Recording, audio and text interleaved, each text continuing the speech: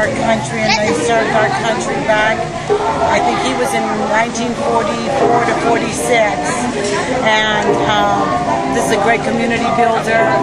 And I just think that we need to represent our country. And so by coming out here today, we're standing up and saying, hey, even for those who are in Afghanistan and Iraq right now, they need our support.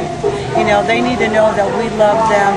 And even when they come home and after all that they've done, and even through the ages, that we're standing behind them.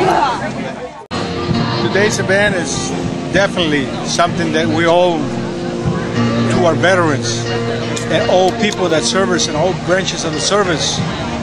It was a long time overdue, but I'm surprised that the city of El Centro and the rest of the community are coming together and finally realizing what is the cost of freedom.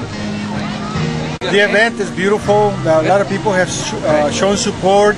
You can see there's several booths, and after all, I mean, the best thing of it is the Spartan band. I mean, they play beautiful this morning.